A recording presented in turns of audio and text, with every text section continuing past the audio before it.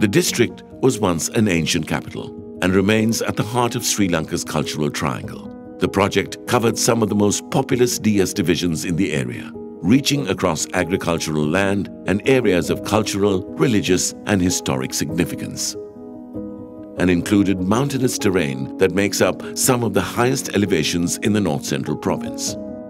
The district is dotted with reservoirs and tanks that provide the base for a rich agricultural heritage. As such, road development and improvements to rural roads and culverts in the area would increase market access for farmers and help stimulate new economic opportunities by expanding accessibility of commercial, social and cultural activities.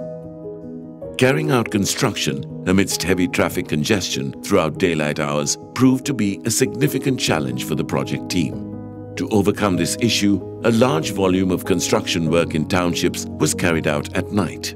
The team also worked closely with the Sri Lanka Police to raise awareness amongst the public and introduce alternate routes for commuters in order to curtail congestion within city limits. Maga Engineering maintains a presence in the area and is contracted and committed to maintenance of the roads for the next 3 years. During this period, the company will continue to support the Road Development Authority road agencies with respect to road maintenance and road asset management.